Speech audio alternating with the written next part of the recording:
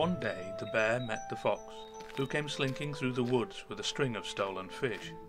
"Hey fox, where did you get those?" the bear curiously asked. "Oh, my dear friend bear, I've caught them myself," lied the fox. The bear was impressed, and without hesitation asked the fox to teach him how to fish.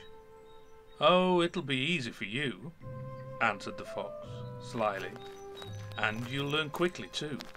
All you need to do is cut a hole in the ice, then stick your tail down into the water and hold it there as long as you can. The longer you hold it, the more fish you'll catch.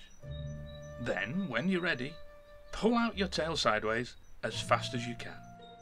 So the fox watched as the bear made a hole and sat with his tail in the water,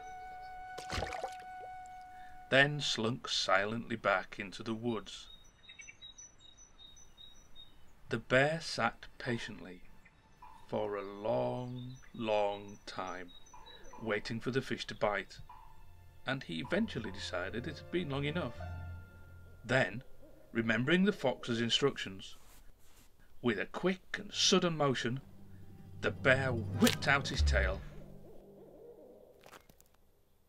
to find it had snapped off short. And that is why the bear has a stumpy tail to this day.